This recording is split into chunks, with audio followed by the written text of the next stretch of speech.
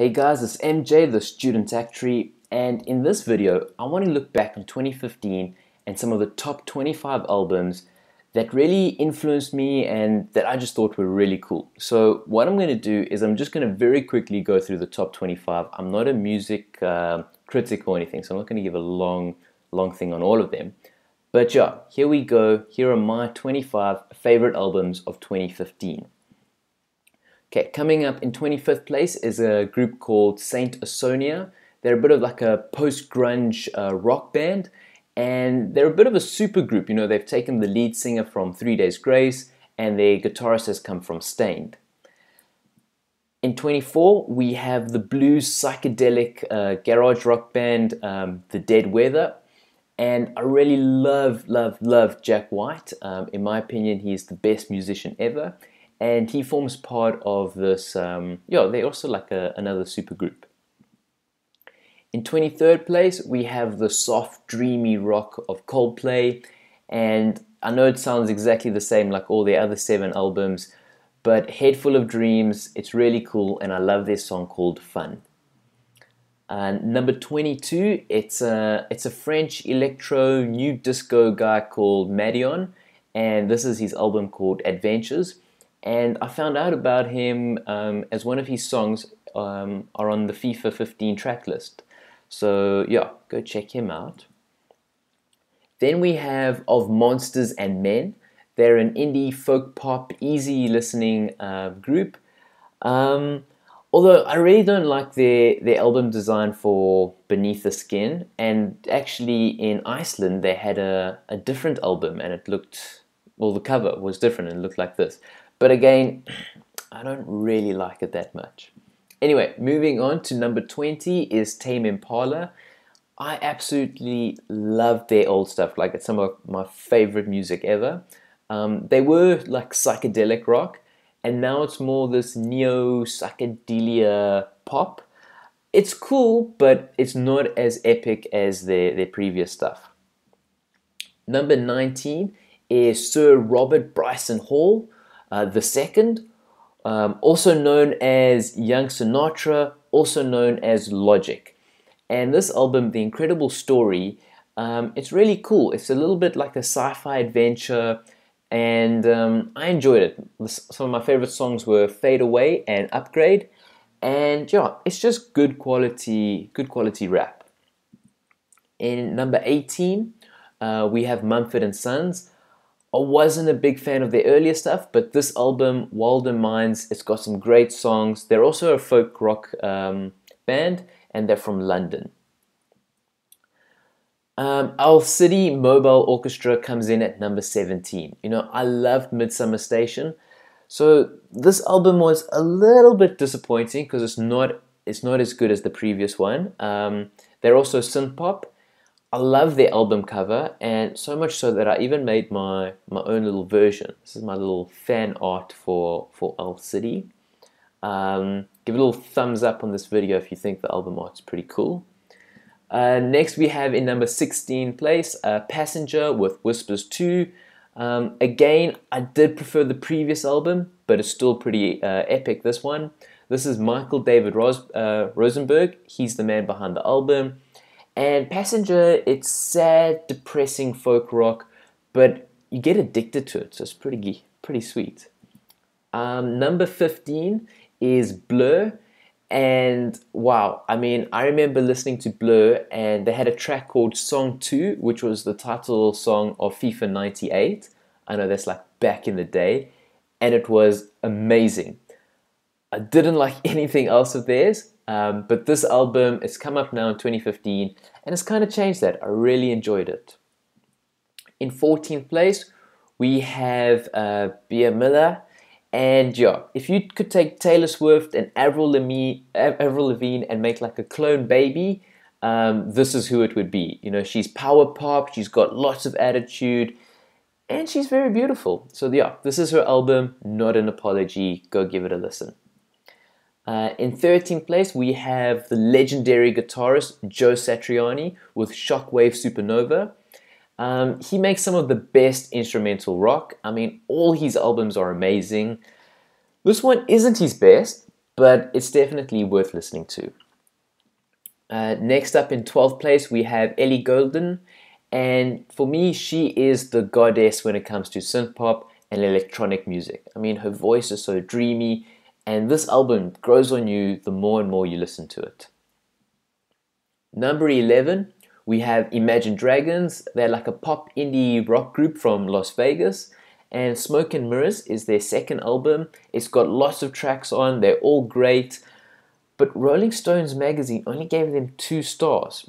However, it did peak at number 1 on a few of the international billboards. In 10th place, we have the post-hardcore metalcore group called We Came as Romans. I only found them out this year, and apparently 40 songs were written for this album, but only 10 made it onto the final track list. So yeah, we're to the top 10, so you must know these albums are amazing. And number 9 is another band that I only found this year.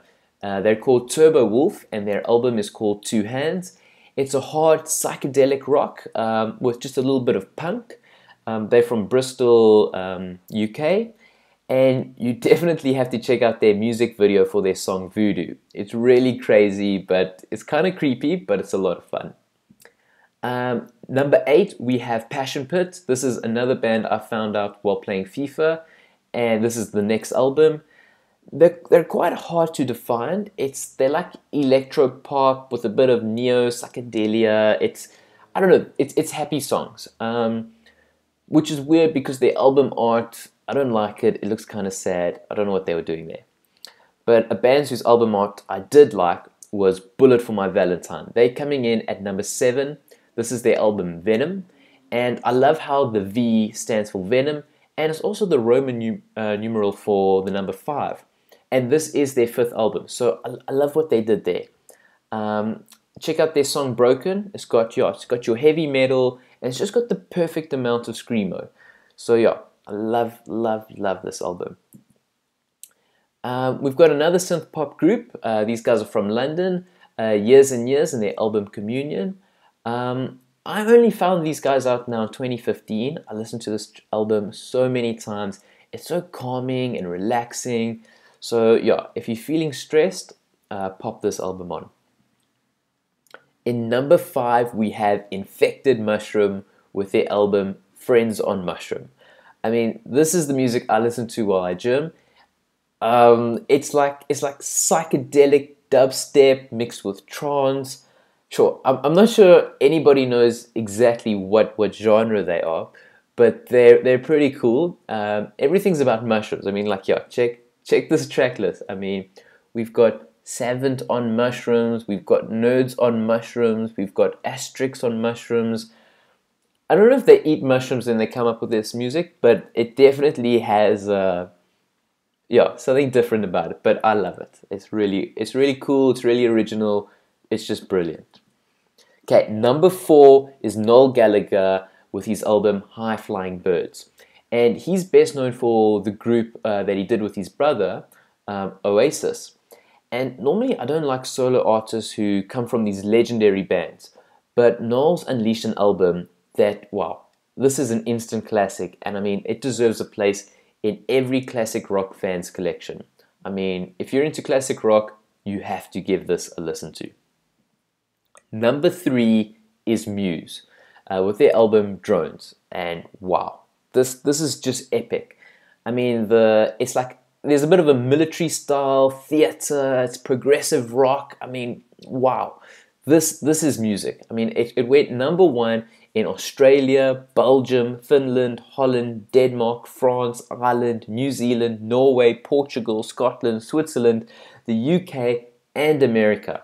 And I think like in every other country, it was either 2nd or 3rd. I mean, wow. This album, it won a lot of awards. It's just brilliant. But for me, there were 2 albums that were better than it. And coming in 2nd place is True Colors by Zedd.